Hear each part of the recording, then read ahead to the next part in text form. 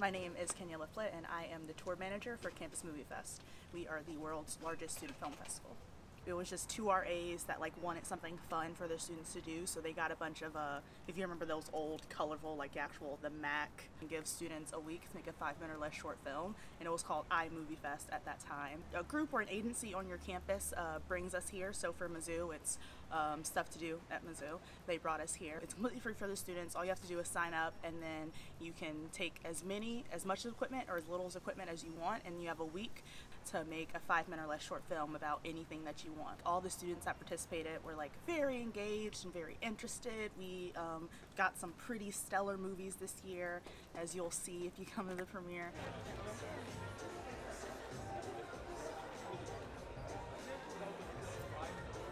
A lot of people, they learn that they have a passion for film through doing CMF, or they already have a passion for film and CMF helps push them to create things.